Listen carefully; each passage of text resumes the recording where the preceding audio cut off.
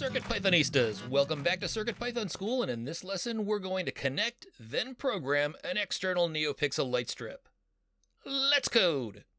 Now if you don't have a NeoPixel strip, feel free to skip ahead to a later video, but if you do have a strip, here's how to attach it to your CPB. So you've got 3 wires at the end of the strip. If you have a strip like mine, power is red, signal is white, and ground is black. And for light strips, clip the power to the V out pad. For signal, where we clip it is linked to the code that we're going to write, and we're going to write code assuming that the signal is attached to the A1 pad, so let's clip it there, and the ground can be clipped to any of the GND pads.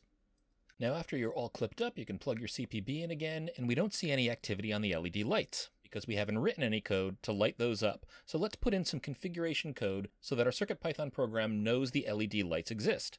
Now when we write code to recognize NeoPixel lights, we need to know what pin or pad they're attached to and how many lights we have. So if I count up the lights on my strip, I know that I've got 30. I'll add a comment at the start of this program since I'm about to modify it, and then let's scroll down to the line where we created our pixels variable, that one here that's pixels equal. Now just above this line where I create pixels, I'm going to make a small change to my code. Instead of referencing board.neopixels inside of this line and the number 10, I'm going to create 2 separate variables and then pass these values in. So just above pixels, I'm going to create a value pixels_pin and set that equal to board.neopixel. And I'm also going to create a value named pixels_num_of_lights and set that equal to 10. Then in this pixel statement down here, I'm going to change board.neopixels and swap in pixels_pin, and I'm going to swap out the number 10 with pixels_num_of_lights. Now so far I haven't made any changes that impact the new light strip. Nothing's happened to that strip. I'm just working with the 10 LED lights that are built into the CPB. But here's a reminder what this pixel code does. This sets up a value held in the variable that we're calling pixels, so we gave it that name, setting pixels equal to an object created by the NeoPixels, capital N, capital P, blueprint, or more accurately, the class named capital N, capital P, NeoPixels, that's in the library lowercase NeoPixels, and we set this up by passing in a bunch of attributes, and these include pixels_pin, which is board.neopixel, which means that we're accessing the NeoPixels that are attached to the board, and by setting the next argument to pixels_num_of_lights, we're saying, hey, there are 10 LED lights on the board. Now we're going to use the same class NeoPixel.N P NeoPixel to set up our light strip. We're just going to use a different location for the light strip and a different value for the number of lights on the strip. And so I'm going to highlight and copy these 3 lines that set up the 10 LED lights that are attached to the board, and I'm going to paste them below, and I'm going to modify these lines so that they set up the NeoPixel light strip of 30 lights that I've clipped to pad A1 on our board. So I'm going to change the name pixels, which created the pixels object, and I'm going to create a light strip object named strip. And I'm going to change the name pixels_pin and change that to strip_pin, and the strip is attached to the board's A1 pad, so I'll replace board.neopixel with board.a1. Remember, these pads are often referred to as pins on traditional boards, so in code you'll usually see the pads referred to as pins. And I'll change pixels_num_of_lights to strip_num_of_lights, and I'll make sure I change the 10 to 30 since there are 30 lights on my NeoPixel strip, and I'll highlight strip_pin, copy it, and I'll paste that over pixels_pin in this line where I create my strip object, and I'll copy strip_num_of_lights, and I'll use that to replace pixels_num_of_lights. Now down here in our while true loop, right underneath where we refer to pixels at a particular index to turn on that light, I'm going to refer to strip at index I, and I'll also set that equal to colors at index I. Then when we turn off all the pixels, we also need to turn off all the lights in the strip, so I'm going to highlight and copy pixels fill black, paste it below, and change it to strip.fill passing in black. Now we can open the serial monitor and click save, and LabCat Admiral Grace is helping us today. She's pointing out that only 10 lights on the LED strip lit up, but that's exactly what our code said to do. In our for loop up here, we go through a range that's the length of pixels, which is 10 because there are 10 lights in the pixels object. So now let's try a challenge. Let's see if we can light up the entire light strip with the same colors we're using to light up our board. Now this video shows how things should execute when you're done with this challenge. You want to modify the code that we've written so that you light up the entire NeoPixel light strip. So if you've got 30 lights like I have on my strip, then for every single light on the CPB that you light up, you should light up the next 3 lights on your NeoPixel strip in the same color. So that when you're done, all the lights on the CPB should be lit in colors in the color list, and the light strip should also be filled in with those same colors. So why don't you give it a try, pause, and then resume, and let's compare answers. Well, let's first calculate the number of lights on the strip that we need to light up for each light that lights up on our CPB. And I'll create a variable called strip underscore lights underscore per underscore NeoPixel. And I'll set this equal to a calculation that's the number of lights on the strip, which is this value here, strip num of lights, divided by, so that's a slash, the number of lights on the board, which is pixel num of lights. Now I'll show you another important piece of information. In my case, we're dividing these two whole numbers, 30 by 10, and that gives us a 3, which is a whole number as well. It's a number with no decimal places.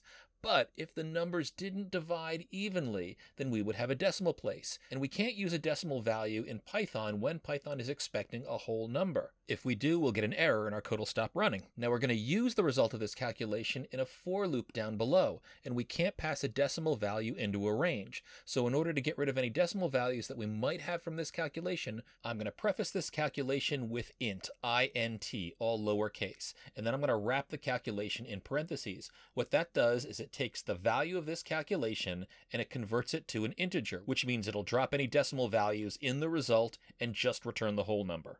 Now, frankly, this is not going to impact most of the people working through this video, because NeoPixel strips are usually sold in numbers that easily divide by 10, but if this did apply to you, you might not be getting the exact value that you want from this calculation, and when you run the code we're about to write, it might leave some lights at the end of your strip that aren't yet lit up. Now you can try to modify your calculation, but in a future lesson we're going to talk about conditionals, which will make it easier to check to see if you've got a fraction and then put a better calculation in here. Right now this should work for most folks, but if you're that rare person that's working with an LED strip that doesn't have a number of lights evenly divisible by 10, feel free to come back here after you learn about conditionals and modify your solution. Then in the for loop, underneath where I set pixels at index I to colors at index I, I'll put in a comment that says, light up a group of strip lights per NeoPixel for each pixel light I.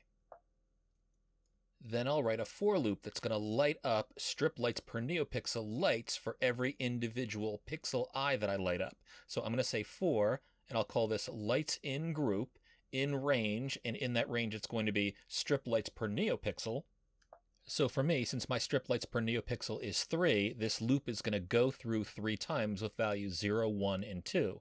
And what I'm going to set up in the next line is which light in my strip I want to light up. So I'll call that strip underscore light, and I'll set that equal to I, which is the index number of the light in the group of 10 lights on the board that I just lit up, multiplied by strip lights per NeoPixel, which is 3, and then I'll just add this light in group, which is going to be that value 0, 1, or 2 that's generated in this loop.